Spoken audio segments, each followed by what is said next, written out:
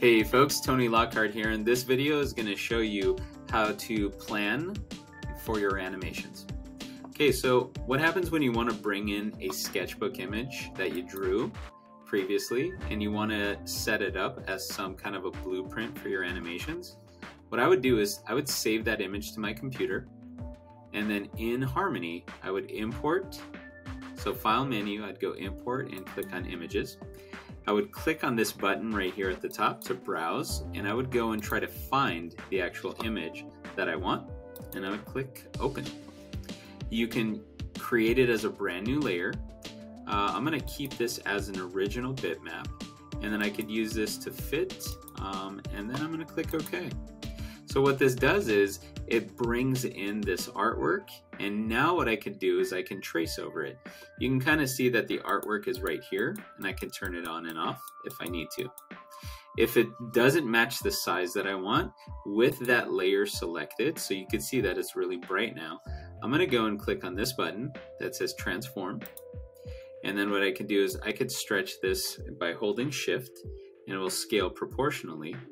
And then I could use this as my tool to go and, draw my animation. Okay, so now that that's set up in a location of where I want it, I can go and add in a new layer, and I could trace over this artwork. Okay, so I clicked on this button right here, which will add a new drawing layer. Now on this drawing layer, what I'm going to do is go to my brush, and I'm going to pick some kind of a color that will contrast against a black background. I don't want it to be red and green because I want onion skin to show up, so let's just go with this blue. And I'm going to just zoom in. Okay, so for my first drawing, I could trace this out. If you want to add shading, you can. You don't need to. But there it is at the start. I'm going to go 1-2 spaces forward, and then I'm going to go and create the next sketch. I find sometimes it's a really good idea to bring in your path of action sketch, because it's just going to make your life a lot easier, because you're doing the thought process ahead of time before you sit down in Harmony. Okay, so go with your shapes in the beginning, because you want to make sure that the size and the volume is appropriate at the beginning. Later you can go back and put all the details and the shading, and you can make it look super pretty.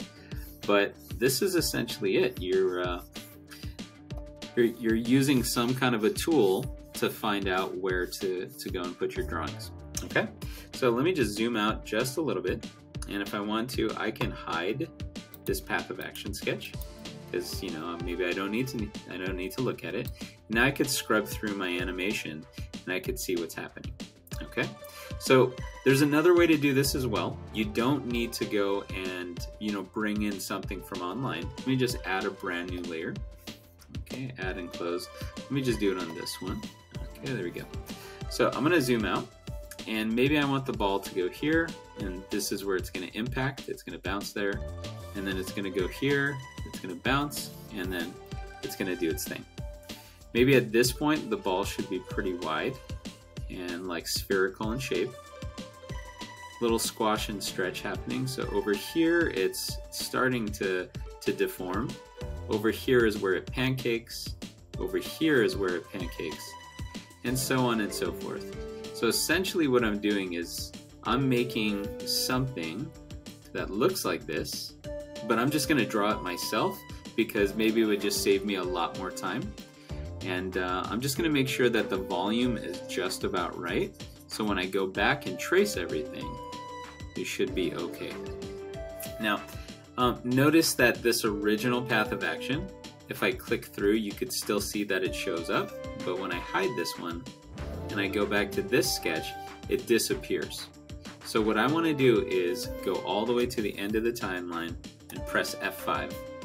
The other option is to right click, and then you would extend the exposure. So you would F5. So once that happens, it's going to stay on screen the entire time. So as you do this, you can go to this other layer, and then you could start tracing.